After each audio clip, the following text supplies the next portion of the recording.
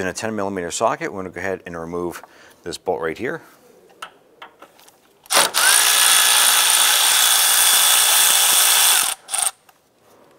going to go ahead and use our trim tool.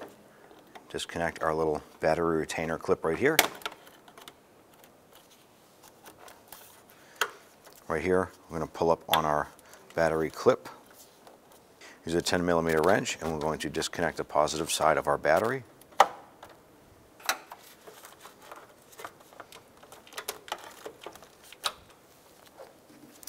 Down inside, there is a 10mm bolt we want to get to.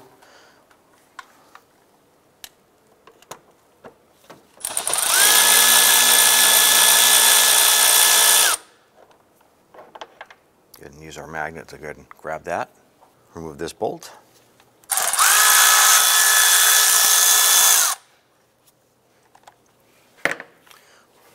We have one further back here.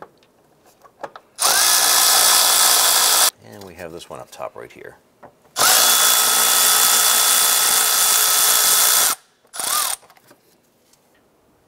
Use your magnet to grab this one in the back. I'm going to grab our cables right here. Just pop these out.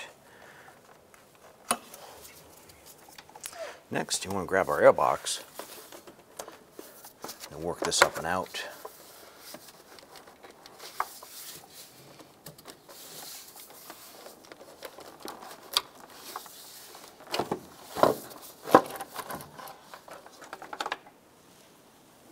Remove our air intake tube. Just going to pull up on the front portion right here. There's a little plastic post right here that presses into a rubber grommet right inside here. Right here, there's a sensor connector. I want to press down on the button on the back. Press it down, pull it off. I'm going to remove this forward mounted bolt. I'm going to remove this bolt here.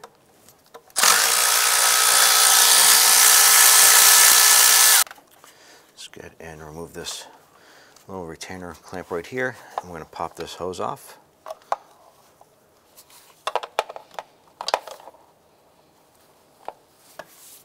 Using an 8mm socket, go ahead and remove the upper cover.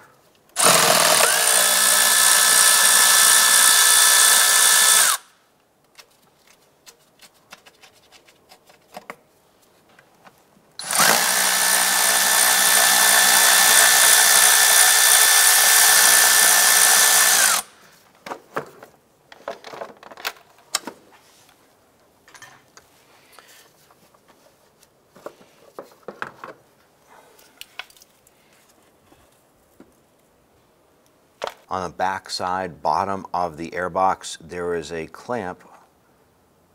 Right here, we want to go ahead and loosen. That's an 8mm.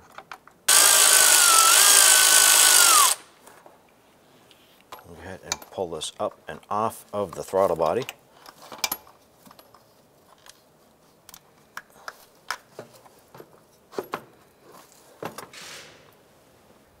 Remove your clamp and the rubber boot here. On the side of the base airbox, you're going to have a sensor right here. Just going to grab that unit and you're just going to twist it and work it out.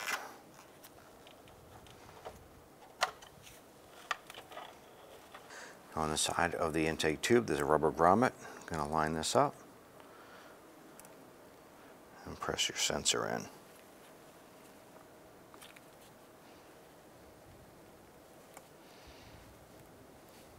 Now I want to take our adapter right here.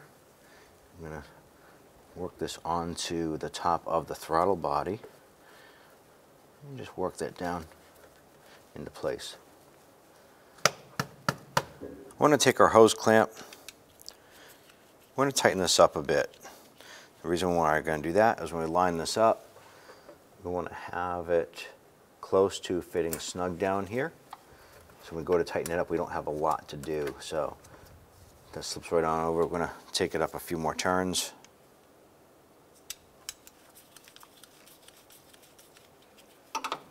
When we install it, we're going to have the screw head facing the driver's side.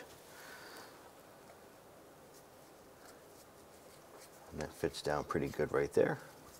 Next we want to take this spacer, it's threaded stud on each side, and we're going to find this mount right here. I'm going to thread that in.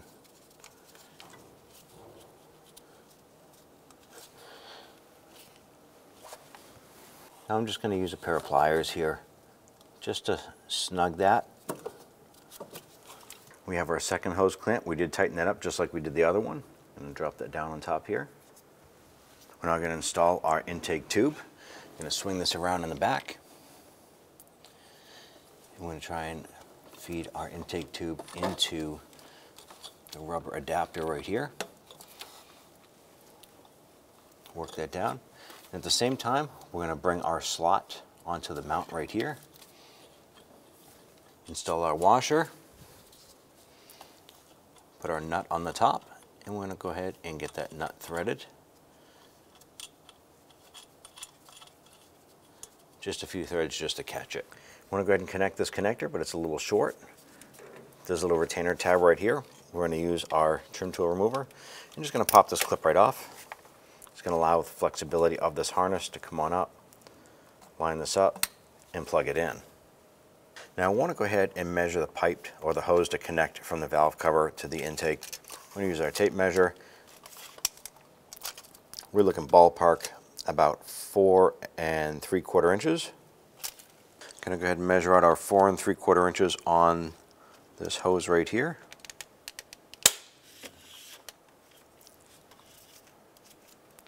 Mark it up with our Sharpie.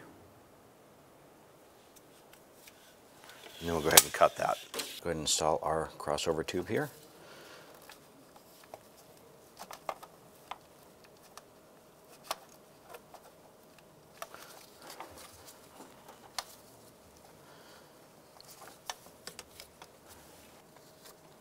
I'm going to go ahead and tighten up our upper intake clamp here.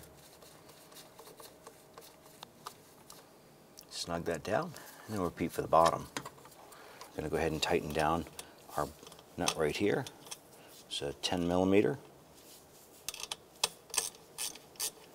Just snug that into place. Go ahead and grab your air filter, have your clamp set on.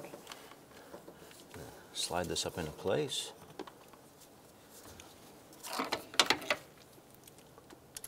Let's go ahead and snug this down.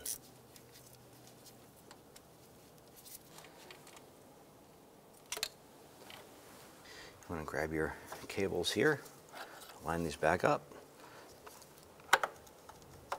pop that into the bracket as well as this one here.